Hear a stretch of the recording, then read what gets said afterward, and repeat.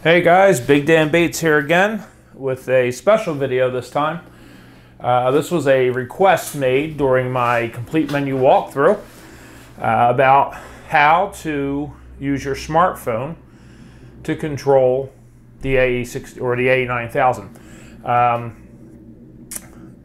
In the previous renditions of modern Sony cameras, the A6500, I believe the A7R2 as well, you had the options of downloading Sony Play Memory apps. One of the apps, which was preloaded and built into the camera, was Smart Remote, and it was a great app. You linked your phone to your tablet or smartphone. You linked your camera to your tablet or smartphone and were able to remotely control it, including changing your f-stop, your ISO, your shutter speed. You could snap the pictures or start the video from your phone, and you could zoom in and zoom out. The Play Memories apps have been removed from the A9. They do not have them. So what they did instead, they left the remote under the network menu, page 1, second from the bottom. Here we have control with smartphone. The one thing I'll say before we get started is I'm a little disappointed, and I am sending Sony support a letter, an email, basically stating that whether it was intentional or not, there is no longer the ability to zoom in and zoom out with this smart remote. I don't know if that's camera-based or if it's software-based. I do know that when they released the A9, that they updated the Sony Play Memories mobile app, and when I hook up to my 6500, I still have the zoom option. So I have to believe it's camera-based. So I am going to send an email, not that anybody listens to what some small person like me has to say, but it's feedback. Maybe if enough people write in, they'll fix that. Because part of the remote is the ability, the nice part about it is the ability to zoom in and out as necessary for what you're remote shooting. So we're going to get started. First thing first, you must go to the Google Play Store, or if you have an iPhone, like 98% of Americans do, then you're going to go to the App Store. Search for Sony Play Memories Mobile. Download the app. I'll bring it up here.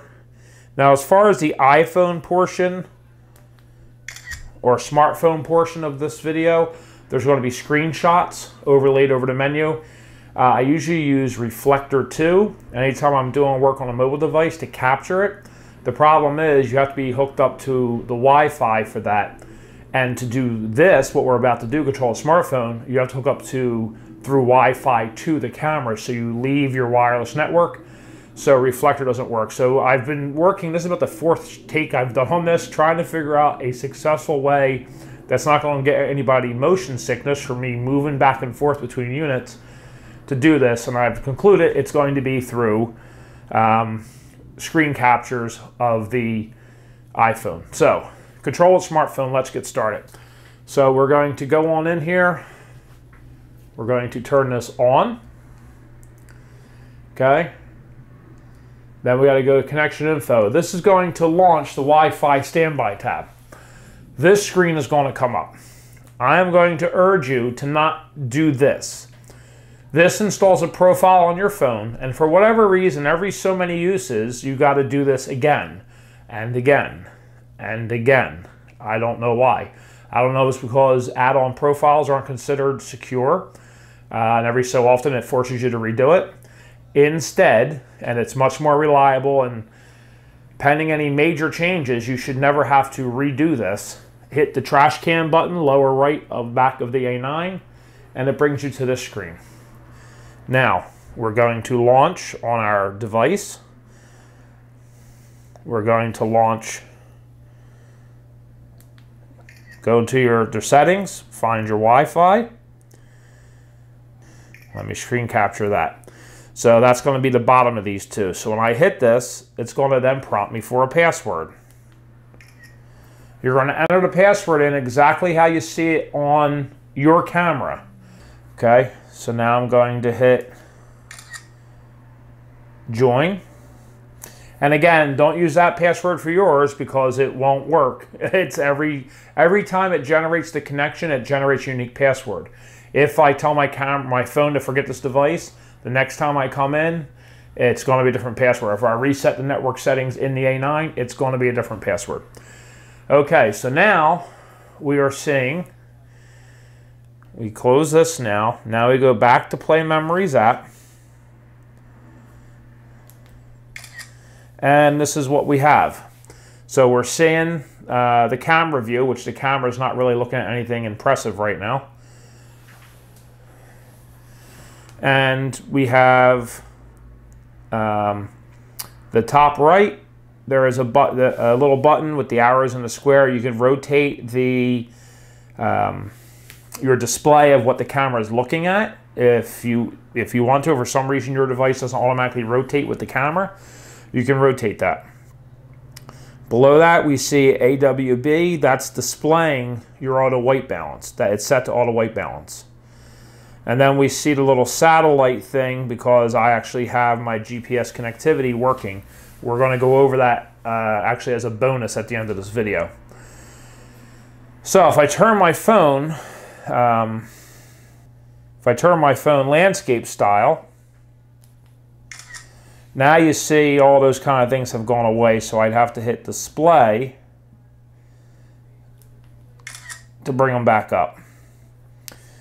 So if now the mode, so we have again at the top, we have here our rotate screen, which is really nothing I've ever had to use.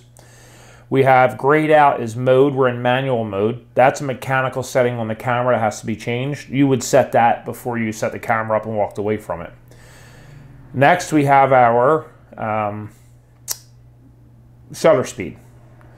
So if I click on that, up comes a slider. And I'm able just to slide that left or right to adjust my shutter speed. And the screen displays the effect of that because Sony has live view. Underneath shutter speed, we have f-stop. Same thing, we have a slider.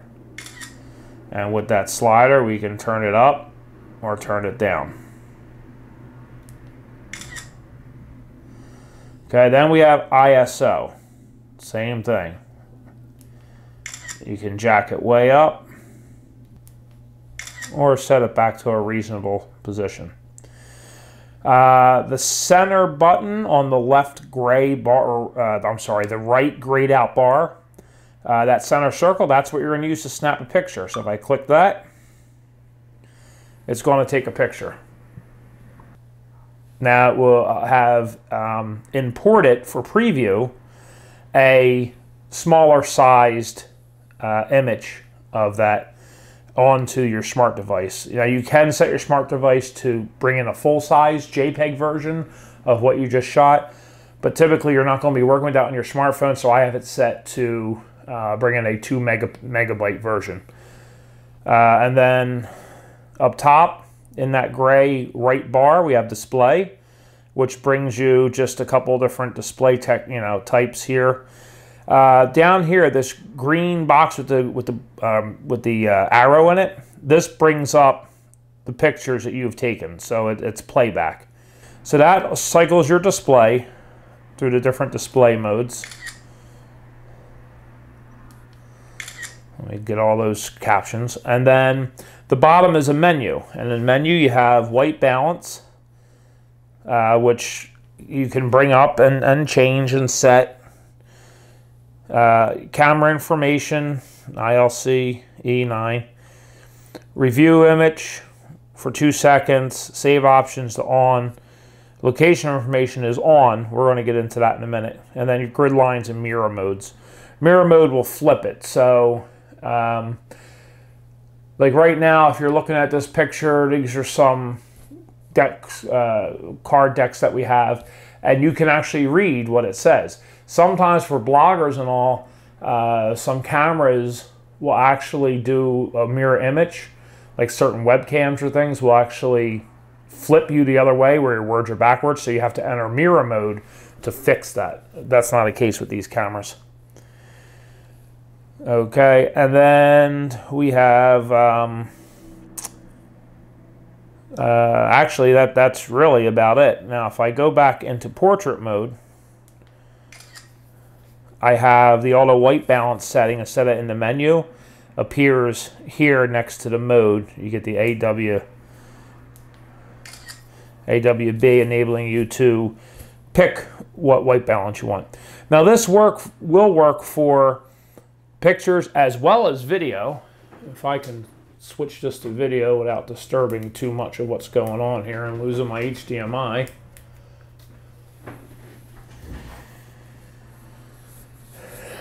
So now we're in video mode.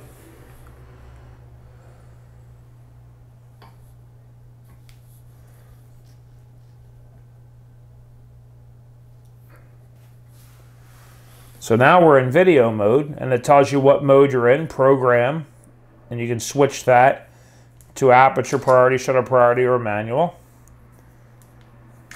Same thing, you have your rotate the screen, which I just did because it was straight up and down for some reason, so I just rotated it to match what I'm seeing in my camera. Now here, you have f5.616 of a second. Again, that's something that's set up in camera now. You don't get the option to do that in video with the remote because I'm in program mode, so that's kind of a set thing. ISO, same thing. You can change your ISO. And here you have exposure compensation to darken it or brighten it depending on your needs. And from there, everything else is the same. You can cycle through your display. You can preview your live or your recent videos and photos with the green box with the triangle on it. And menu, now the menu here is a little different. Here you have your recording mode. So you have movie format, which you can pick from your 4K, your HD, standard MP4.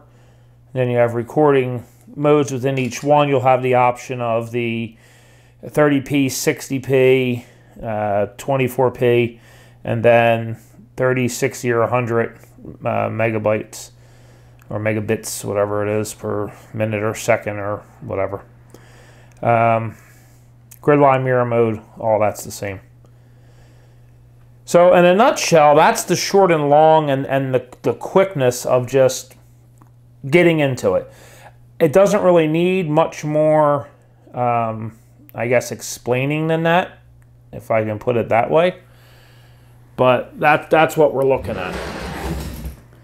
Now, to go into and set up GPS locations. I want to put my camera back in the manual here. We're going to go back into the menu. We're going to go and control with smartphone, and we are going to turn that off. Okay. Now, next page, location info link set. Okay, it's telling us, well, your Bluetooth's off, so we got to go to Bluetooth first. We got to turn on Bluetooth. Then we have to go to pairing. Now, I'm going to launch into my settings. We're going to go into Bluetooth and turn Bluetooth on. So we've turned on Bluetooth on the camera. Now we have to go into the Play Memories app. And now that we've linked the camera up with Wi-Fi to take a picture, if it wasn't there before, you now have location information linkage. Okay, so in here you're going to see now not paired camera ILC 9. We're going to click that, and it's pairing. This is asking us on the camera, do we want to connect to the iPhone? We're going to hit OK. Now on the iPhone, it's going to ask us, and we're going to hit pair. Set location info link in the menu to your camera in the on position. So we hit OK here. Hit menu to go back, and now we're going down into info location. We're going to turn this on. The other things turn on by default. That lets it set its time zone and everything else depending on your geographic location. Now we're going to go back to menu. Now if we look on Play Memories, we go back to the main page. It says location information linkage, connect it with camera. Now when I take this picture here, if you see up right under where it says RAW, in the very top center of the screen, it says RAW, XAVCS, 4K. Underneath of that's the little kind of rectangle with the drop in it, like the pin in it. That lets you know that it's obtaining GPS information, so that's active. And if I were to take a picture and then go into the play, at the bottom corner down here, you're going to see there's your GPS location. So if you have Bluetooth enabled and you come in here and you do your you have your iPhone, I'm sorry, you have your iPhone on, you have Sony Play Memories app open but minimalized with the Bluetooth on. Stick this in your pocket. When you turn the camera on, it's going to link to it automatically, and you'll always have GPS on your device if you need it for any particular reason. It's nice because it imports into Lightroom when you do your imports, so you can kind of keep a catalog of location. And on top of that, what's really nice is if you upload to something like 500 pixels or some sort of place like that where you can add a location, IM, any of those kind of like places where you can curate and cultivate your collection, your portfolio, but at the same time you can put stuff on a marketplace, it'll automatically fill in the location, which is nice. So, as awkward and jumbled as that was, out of the 4 attempts, that one actually seemed to work, so hopefully this will get the message across. If there are any further confusions or questions, please feel free to comment below, and I will address them as thoroughly as I can. This was just, like I said, tough to record because I'm jumping back and forth between devices, and I usually record with reflector right to the computer, but the Wi-Fi linkage to the camera and Bluetooth linkage to the camera all kind of made that impossible. So hopefully this just explained it and clarified it good enough. And until next time, once again, this is Big Dan Bates for Bates Photography. Thanks for watching. If you're new or you're interested in our channel, we got a lot of A9 videos out already. The complete menu walkthrough. We're going to be doing some lens reviews on it. We're doing some real-world wedding shoots and some model shoots with it. So subscribe, turn on notifications. Or you can like us over at facebook.com/batesphoto.net to know and when we're posting all of our new materials so that you can see what this camera is really capable of. So thanks again, everybody. Have a great day.